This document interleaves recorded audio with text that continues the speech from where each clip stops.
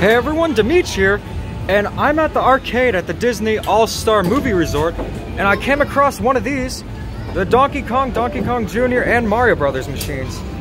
Now, as you can see, the artwork is really cool on this thing. It's a combination of all the artwork from the previous titles. Pretty cool. And what's more cool is when I got to this machine, it had 20 credits.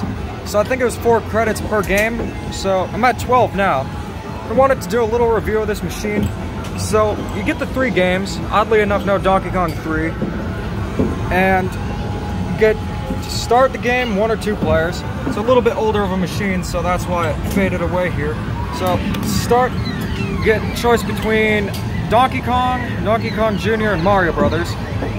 Now with Donkey Kong and Donkey Kong Jr., they look really good, but with Mario Brothers, it wasn't designed for this kind of game. So if you look at it, it's going to be a little squished in because this is a horizontal display.